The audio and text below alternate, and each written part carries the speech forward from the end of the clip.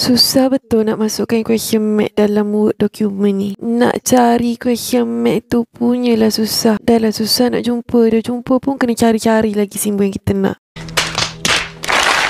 Saya sebagai salah seorang yang dah graduate dalam bidang Mac ni, dengan ini mengakui memang susah nak masukkan question mark dalam Microsoft Word ni. Tak tahulah, just think it's too complicated nak cari simbol-simbol Mac dalam Word dokumen ni.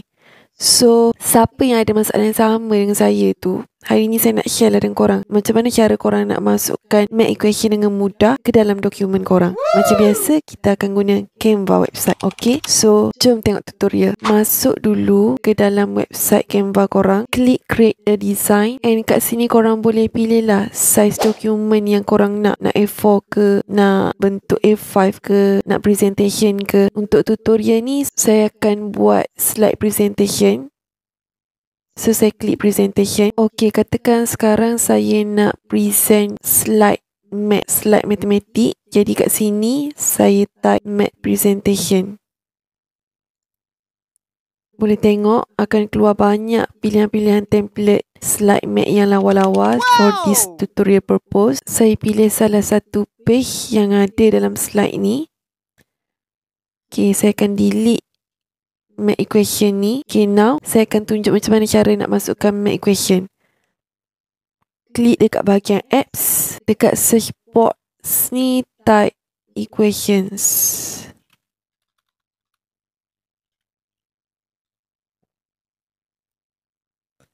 Okay, klik equations and then dia akan keluar lah. Korang boleh tengok simbol-simbol akan terus keluar dekat bawah ni. Okay, yang ni simbol basic, jadi korang boleh type je lah dalam kotak dekat atas ni. Contoh soalan saya nak buat 5 tambah 7 sama dengan, and then klik insert equation.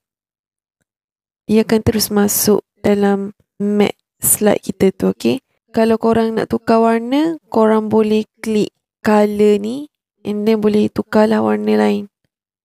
Tukar warna merah and then klik update element. Dia akan tukar warna merah. Okay, katakan saya nak buat question seterusnya. So, saya duplicate page. Yang ni saya tukar question kelima.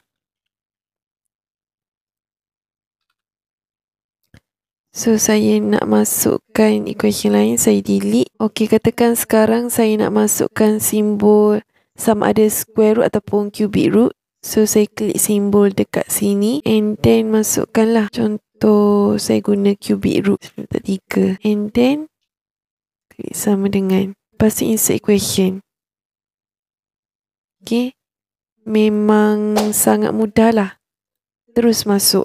Kalau korang jenis guna simbol-simbol yang advance, contoh korang course math ke, course engineering ke, biasanya akan guna simbol lagi advance lah kan. So, klik dekat bahagian advance ni. Kita boleh tengok dekat bawah ni. Ada banyak lagi simbol-simbol yang korang boleh guna. Simbol bracket, square bracket, ada modulus, comparison, lebih kecil sama dengan. Okay, equals, tengok sama dengan, tak sama. Okay, ada elementary, exponent. Yang ni lagi advance lah dari yang atas tadi. Matrix pun ada, sets.